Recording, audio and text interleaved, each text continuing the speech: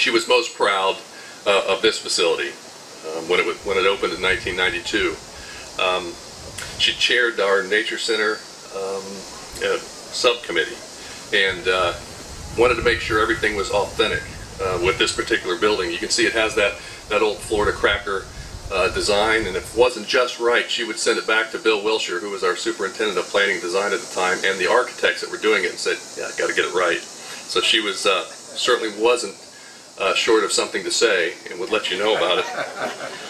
But it's certainly our pleasure to do this today and recognize Leah in this way. She was special to the vision of this park, and I thank you for being here. She was able to bring the environmental community together, developers and politicians together, to engage in dialogue to preserve and improve our environment.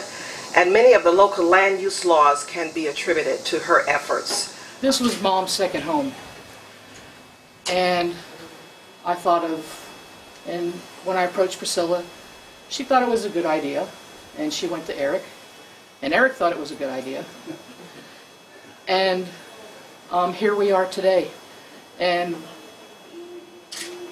I couldn't be more honored than to be standing here to unveil this memorial plaque for my mom. And I know that she's up there looking down, and she probably couldn't be more honored.